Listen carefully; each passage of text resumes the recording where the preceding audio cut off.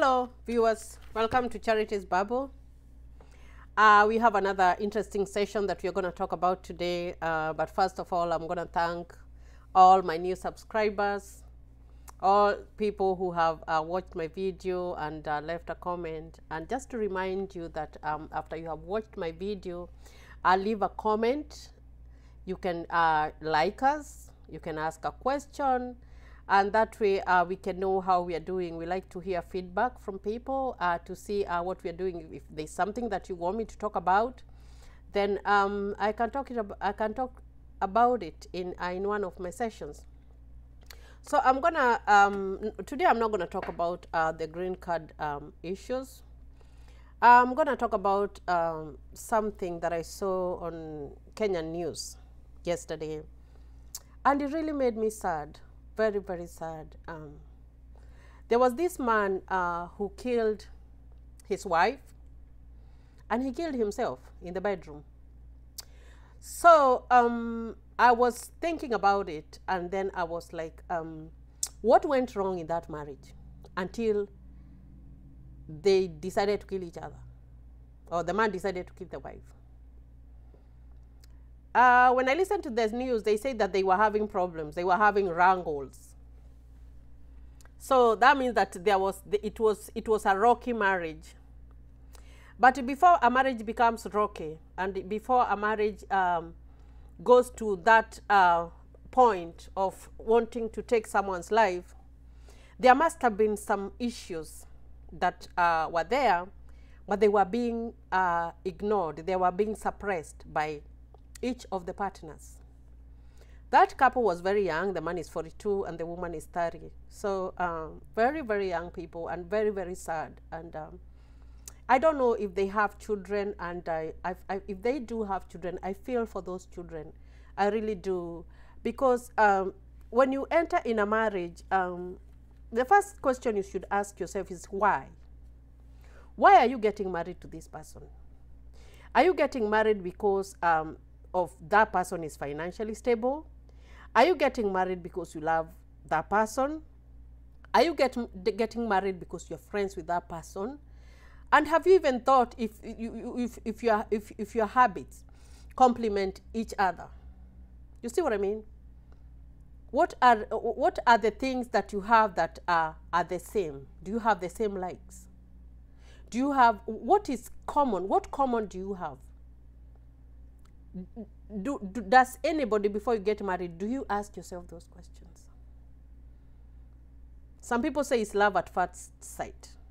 But even love at first sight, before you decide to move in with each other, at least you have stayed with that person in courtship, even if it's 2 days or 3 days or 1 week or whatever days, or if it's months. What little details did they reveal, even unknowingly, to you and you ignored?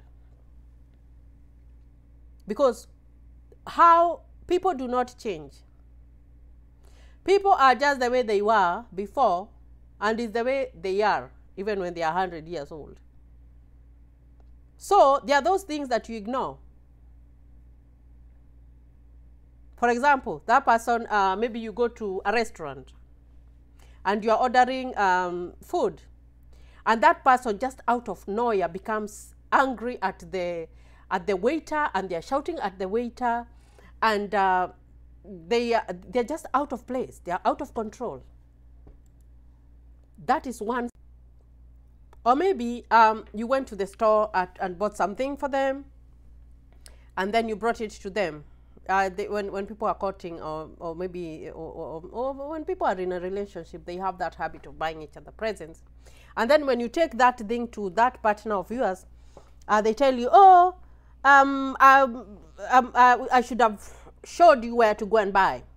Or you tell them, they go even to an extent of asking about the price, and they tell you, I could have gotten it cheaper in another place. Those are the little things that make you know that person. But you are just like, oh, it's fine. Maybe next time I will get them a better thing. But you don't ask yourself, why didn't they appreciate whatever you gave them in the first place? Or how is that person relating even to other people? Are they kind? Do they have humanity in them? Or do they just treat people like trash? Because there are some people who just treat everybody like trash. What are their views about women? Growing in Kenya, I always hated to listen to a man who would say that women do not have brains. And that's a very common term that men use, Kenyan men use, that women do not have brains. And you will hear a man who is married telling his wife the same thing. You don't have a brain. And then I wonder, why did you even marry that person if they don't have a brain? So those are the little details that are gonna know that the space that you are in at that moment, it is not the right space. Then another thing that maybe would have gone wrong in that marriage and they ended up killing each other is communication. When you stop communicating, when you stop bringing the issues on the table and talking about them. Because you can, nobody, unless someone is lying, there is no one in this world who has a marriage that they don't have problems one here and there. You will annoy each other. Your partner will do something that you do not like. But the power comes in when you sit down and talk about it. But if you are the kind of, you are in the bedroom, you're texting, and the other person is in the living room, you cannot face each other. No, that is trouble. And unless you start having those conversations, the earlier the better. The earlier the better. Because if you don't, 10 years into the marriage, you're not going to be talking to each other. You will be sending friends, emissaries, to come and solve your problems. So make sure that communication is going on in your marriage. Another thing, I believe, and I don't know, but it's good to marry a person who is your friend. Think about your best friend and what you don't want to do to hurt them. There should exist some friendship. Look for that friendship and start thinking, can I call this person my friend? Can I lean on this person? Because there will be those moments that we really, really, really need support for that person, from that person. It can be financially, it can be emotionally. Are you able to lean on that person and feel comfortable that that person is going to help you go through whatever that you're going through in life? You should be able to ask that question. You don't want to get married to a person who you tell something and they just shrug it off. Or they tell you that I am going to do it at their own time. You want to know that you are getting attention from this person, regardless of whether you have kids or not, because kids is another institution. There are those moments that you have to focus on your partner.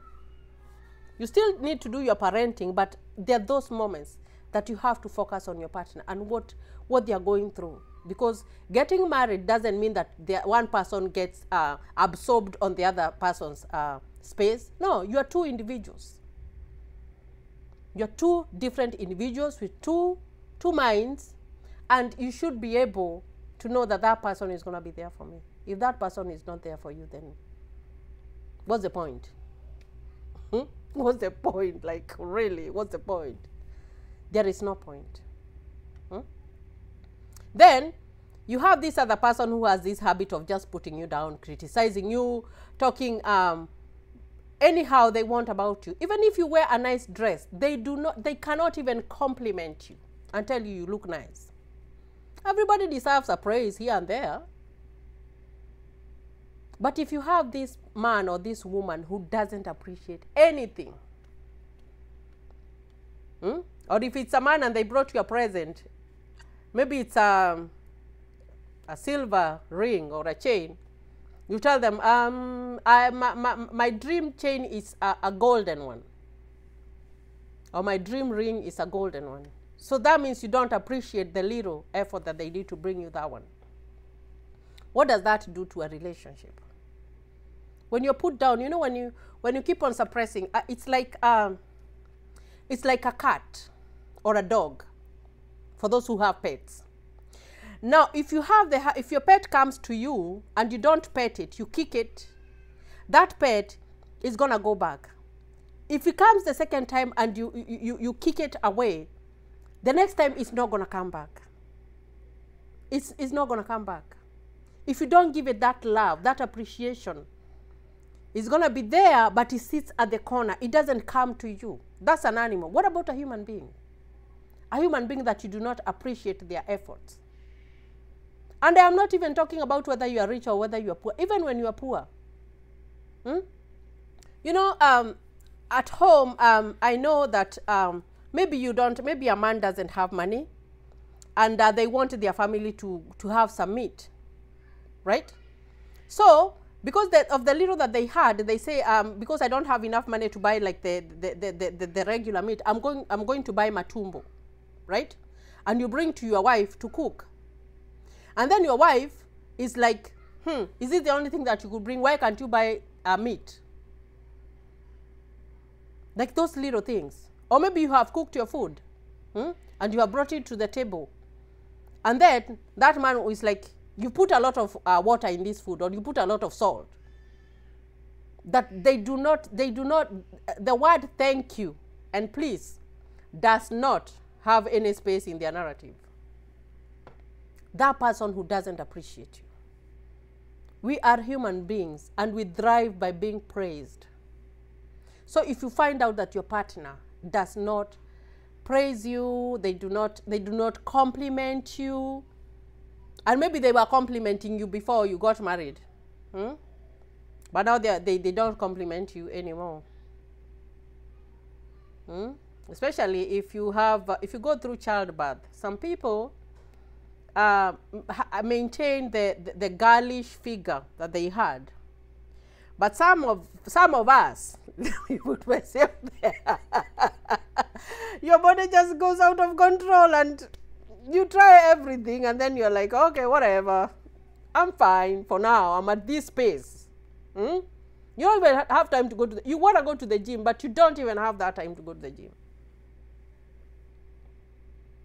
At that time, because there is so much that's going on in your life that you don't even have, at that time you don't have it. It's not that you won't have it, and it's not that you don't want to create time, but sometimes you can be overwhelmed. And that women's body change, and then this man starts telling you that you're fat. You're like, oh goodness, really? Like, they stop compliment, they start telling you derogatory words to put you down. They even put you down in front of their friends. Oh, that shows that there's trouble in your marriage. And unless you address that, if you keep quiet and you say, oh, this person is gonna change, oh, maybe if I buy this one. How many women are killing themselves going to the gym, and it's not even working because you're going to the gym, you're stressed, you're depressed, and then you end up gaining all the weight.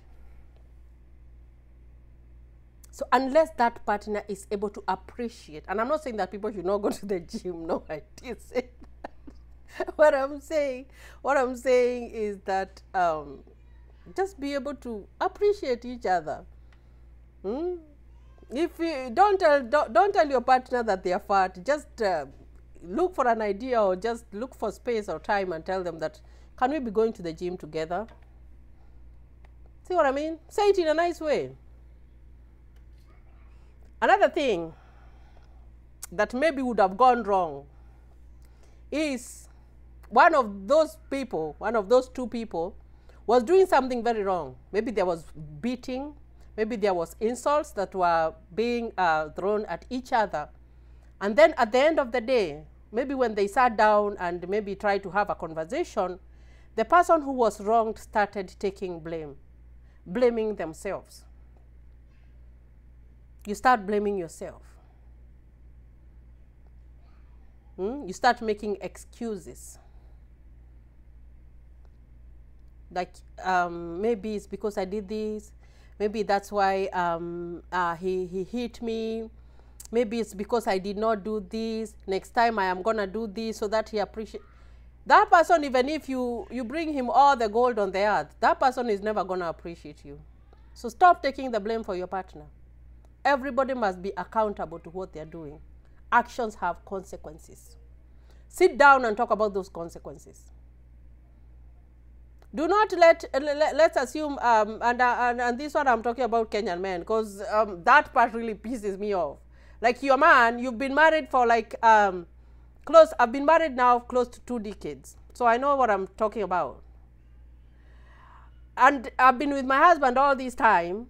And then my husband decides to go and get a younger girl, right? And then they tell me it's because I am not working on my weight. You see what I mean? That is what I mean.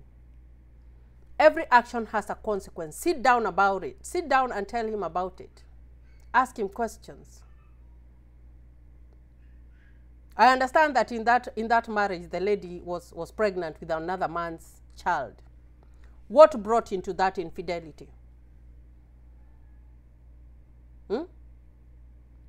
What makes you think that that other person stopped having feelings because of life changes? They did not stop. And unless you talk about those consequences, and not saying that it's because I don't have money, that's why my wife went for another guy. No. Don't take the blame for yourself. Sit down, talk about it, because every action has a consequence. And know how to go the way forward. The other thing is dishonesty. And this is big. You have those little secrets that you are hiding and you don't want your partner to know. But your friends know. You know, I had this friend of mine, and she had been married for a while. And she went ahead and bought some land for herself. And she never told her husband. She didn't tell him. So the funny thing is that, so the husband was driving around.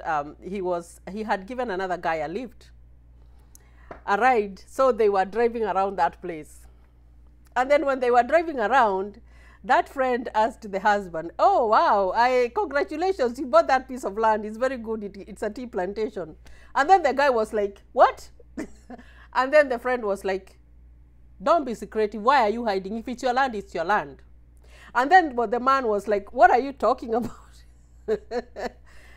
And then the friend was like, "You guys just bought that land. You guys just bought that land. I've even seen your wife there several times." The man was shocked. He was like, "Oh my goodness." So when he went back home, oh my goodness, there was hell in that home. And subsequently, later, I know they might have had other issues, but maybe, who knows, because they're not together right now. They separated. Who knows if that secret was one of the things that made them to separate? Because when there is not trust in marriage, not even marriage, if even your employer cannot trust you, do you think that they are going to keep you on that job? Heck no, they will not. The same case with the marriage. There has to be honesty. There has to be honesty. It is when you get married, you become one, but that doesn't, you become one person, you become one institution. One institution. Sorry, not one person, one institution. Now that one institution is like a company. A company has a CEO, it has workers, but all of them, regardless of whatever, every position that that person has in the institution, they contribute. Even the person, even the janitor, even the person who cooks in the kitchen, even the person who is sitting there as the manager, everybody is making a contribution in the marriage. So if your contribution, the one that you're supposed to be making in the marriage, you're doing it by yourself in a secret, and then it comes out in the open, that brings problems. It brings a lot of problems. So it's a high time we started being honest with each other. It's not bad to have a separate account, yes, but let your spouse know. Let your spouse know, and be in a position to discuss, this is what is going on. If you have a family member that you want to help, discuss that with your spouse. Have a budget, especially us who come from home. We have to take care of our family members. It's a different narrative here in the US, because here every man is for himself and God is for us all. But at home we have to take care of our parents. We have to take care of them. But bring that conversation on the table. Say, this is the budget, this is how much we can give. Because you still have a life to live, you still have your kids to take care of, you still have your bills. Your life doesn't stop because you want to help your people. No, it doesn't. But unless you sit down and talk about it, have that conversation, and know this is the much that we will use to help. Don't do it in secret. Don't buy land for your brothers and sisters in secret. Or if it's a man, don't buy land with your family members and you're not telling your wife. No, sit down and talk about it. Those trust issues, do not let them bring trouble in your marriage. Then the other thing that I think is very important, and it might bring trouble in marriages, when you don't have time for each other. Out of sight, out of mind.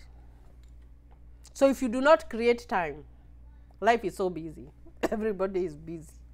Now, like my own example, I work at night, a night shift. My husband works during the day. We have kids to take care of. This is not Kenya that you're going to hire a nanny. You cannot afford to hire a nanny unless you're very rich. So you have to look for a schedule that each one of you will be home with the kids when the other one is working. But you have your days off. So those days off is when you look for that time, that very crucial time that you have to say, just for both of you. Not for the kids, not for friends, both of you. Sit down. Talk about issues. Talk about what's going on in each other's life. Ask each other how they are doing. Do not assume that they are okay. No. Ask them, how is your work? Yeah. And even if your partner is not the talkative type, it always starts with the first step. Start those conversations. The more you open up, the more they will feel the need to relate with you and to have that conversation. So have time for each other. Have time to wind down. Here in the US, they have the date night. There's a date night where you go out with your spouse and you spend time with each other and you don't go with your kids. How many of us are doing that? Especially at home. How many men even want to be seen with their wives? They just don't. I'm like, it's crazy. Be proud of that person that you married. Hold their hand and tell them it's okay. Even when life is not good, even when you are having difficulty in the family, just know that, just let your partner know that you're there for them.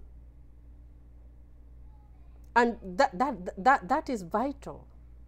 But if you do not have time for each other, then you don't have time to be intimate with each other.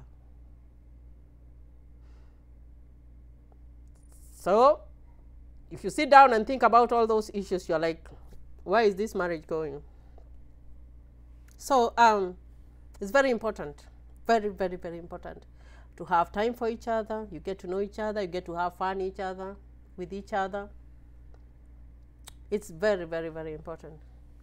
The other thing is when you're jealous, when you're jealous of your partner. Now, this is crazy because, like I said, it's an institution and everybody has something to bring on the table. So the more the merrier. The more talented your partner is, the more successful your partner is, the better space you are in.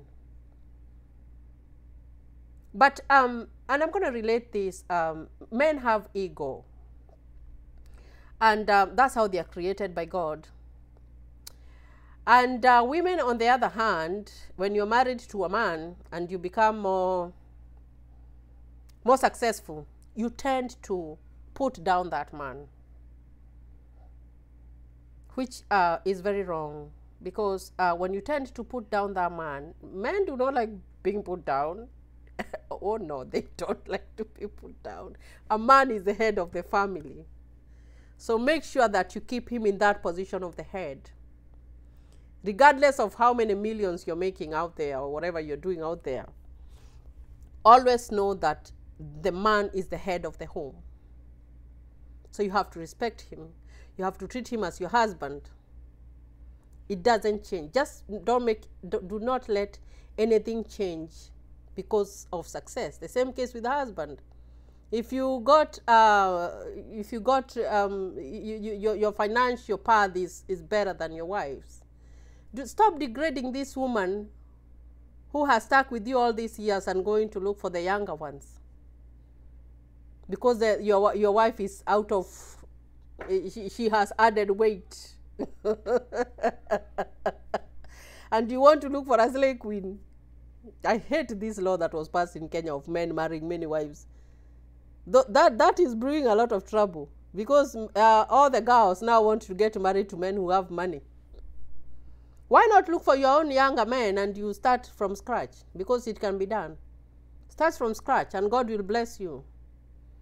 Don't go destroying other women's homes, saying that you are, that ni nyumba ndogo. It's called the small house. It's wrong. It's very, very, very wrong. The other one is when family comes in and they start criticizing your partner, and you let them. You listen to what they're saying. You should be able to safeguard your marriage and at the same time safeguard your family and have boundaries. Okay? Have boundaries. If I have a problem with my husband, believe me, I am not going to go and tell my mother. I will not. Because that's my mom. She's going to side with me whether I am wrong or right. I'm not going to tell her. No. If it becomes bad, then I'd rather go to a marriage counselor. But I am not going to go to my mother. And I believe the same case applies to him. Because I have a very good relationship with my husband. A very, very, very good relationship. So, if trouble comes, and trouble will come. I've had my own troubles in my marriage, but we have always found a way to sit down and talk about them. Because that's the key. Talk about it. Know how each other is feeling. Tell your partner the things that you don't like about them. Let your partner tell you what they don't like about you. And listen. You have to be a good communicator, must be a very good listener. But some of us, when we are told our faults, we shoot our mouth up and we talk the way we want, because we don't want our faults to be recognized and to be addressed. You have to be able to listen and work on that. The other one is peer pressure. You know, when I came here to the US, I had this lady who told me, here in the US, no man can bring you problems. If any man brings you problems, you just divorce them. It takes less than a month for you to get a divorce. I was like, oh my gosh. So what are your friends telling you about your marriage? What are you following that they are doing? Because when you start down, when you got married, there are things that you know your partner doesn't like. And there are things that you don't like from your partner. So if your partner does not want you to go out by yourself, partying there, then don't go. We came from a different background, a different space, and our upbringing in Africa is not going to change. We have our institutions. But then, when people go to a foreign country, they want to adapt. Or even people in Africa, they want to adapt the Western ways. That is not our ways. You have to be able to do what is best for your marriage. If it's wrong, address it to your spouse. Sit down, talk about it, and know this is what we can do, and these are the limits, and these are the boundaries. That way you will be able to have a good marriage. Talk about it. Talk about all those issues. Do not put them covered up, because when that pot is full, it's like you know, like when you cover a pot and there is no aeration, the cover of the pan just falls. It's pushed out by steam and it falls, and there's a lot of steam. That's the same case that happens in a marriage when you just, all those problems, you're just keeping quiet, you're just ignoring them, you're just ignoring the red flags, and then at the end of the day, they explode. That's why you'll find people are killing each other left and right. If maybe that marriage, if they had sat down and talked about it, if they had observed keenly these red flags that were in that marriage, I believe those two people would be alive today. And I'm talking about this for someone who is in such a relationship. Because we are not, the way we were brought up, especially women, we were not brought up to stand up for ourselves. But you should be able to stand up for yourself. If it is wrong, it is wrong. Do not take blame for it. And if it's not working, don't stay there and be killed. Get out. There's life after marriage, after divorce. There is life, there's always life after, out there, there's life after divorce. So don't stay there. Don't wait for a man to shoot you or to do whatever he wants, or cut your hands. There's another story about a man who had cut the lady's hands. Another one who just mutilated the lady's face. We keep up. I keep up with, I love to watch news in Kenya. So I like to know what's going on because my people are there. And it makes me sad because every time that I watch news there, people are killing each other left and right, married couples. And if you feel that there is something wrong, seek help. You can be depressed. There's so much going on in life that the depression is just creeping on every left and right. Mental health is a thing. So if you feel like you're in that space, you're feeling that you want to be isolated, you're not doing the things the way you do regularly, go see a professional and get help before you end up killing your spouse, and address these issues. So unless we get to that space where we are able to talk about these things, our marriage is not going to work. It's going to end up to be a toxic relationship. You're going to end up dying, costing your life. And just so you know, when people die, they don't come back. So you have to know very well what you are doing in that relationship. So once again, thank you for watching this space, Charity's Bubble. Watch our video, like us, comment, and ask a question. And till next time, I wish you a good time and God bless you. Thank you.